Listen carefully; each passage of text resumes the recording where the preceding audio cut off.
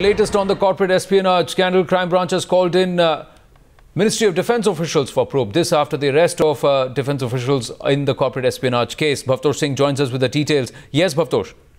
Well, a senior official from Ministry of Defence, in fact a colonel, has been called in by the Delhi police. This follows after an arrest of an MoD staffer. Now, while the police maintain that only forged identity cards have been recovered from his possession, but the police have also said that these cards were used by employees of consultancies and different energy firms to gain access to different ministries.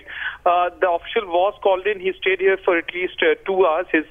In fact, told them about this staffer who was employed with the audit division of Ministry of Defence. And in fact, the senior official statement has also been recorded by the Delhi police.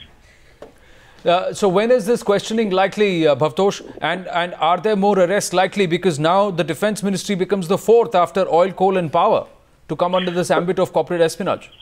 Well, the police still maintains that no documents have been leaked from Ministry of Defence. In fact, they have issued a statement to this effect that no officials or no official files or documents have been leaked from Ministry of Defence. But the fact remains that the ambit of probe has definitely increased since yesterday. 14 persons have been arrested in this case. 2 FIRs have been filed by the Delhi police. This is with respect to the Coal and Power Ministry. And 7 government employees who were working in Shastri Bhavan, 5 of them with petroleum and 2 with the Coal Ministry, are still being questioned by the Delhi police. It's likely that they will be arrested very soon. In fact, other suspects have said that they used to pay them a monthly stipend of anything between 30,000 to 40,000 rupees so that they can give them documents which would later be passed to corporates. Well, do the Crime Branch officials know that how long has this been going on, and with this and what else have they been able to glean out of the MoD official who's been arrested? The police have said that as far as the scam goes, they said that it's going on for years. In fact, what is most shocking is the fact that most of them were working as virtually employees of these energy firms. The 7 staffers who are still being questioned, it's second day of that questioning. They have admitted that they used to receive monthly stipend from these consultants, and later on they used to give documents to them.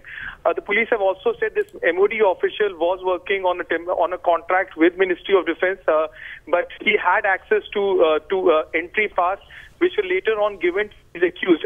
He also passed an official letterhead of Ministry of Defence, which helped other accused in this car to get car passes so that these cars can enter inside coal, power and petroleum ministry. So it's a big net. Police have said that the scope of the probe has definitely widened. 14 persons in 2 FIRs have been arrested so far.